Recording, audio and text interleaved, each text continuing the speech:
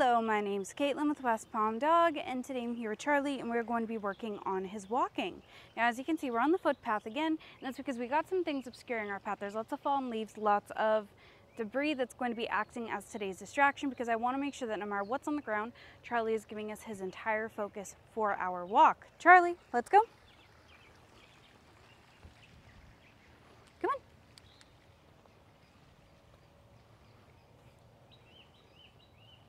All right, you can see we're starting to approach some fallen leaves and all that fun stuff. Now, all of this has a lot of smells, hence why, as you can see, it's a huge distraction.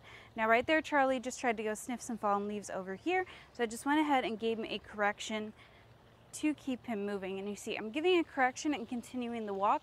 I don't want to stop the walk because that'll just encourage more stopping.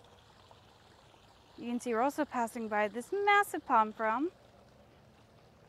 Very nice. Come on.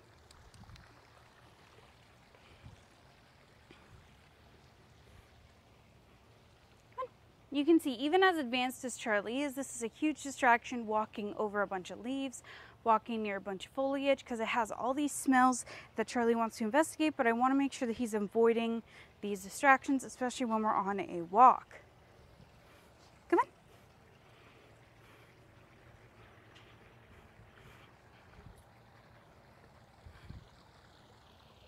Very nice job.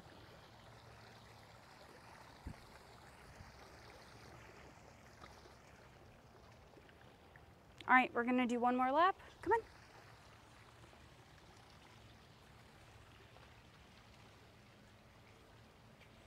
Good boy, I love the eye contact. That's excellent. Good boy, Charlie.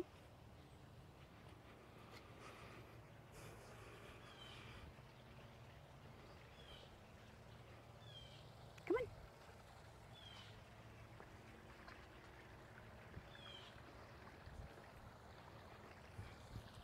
All right, we're gonna pass this palm frond one more time.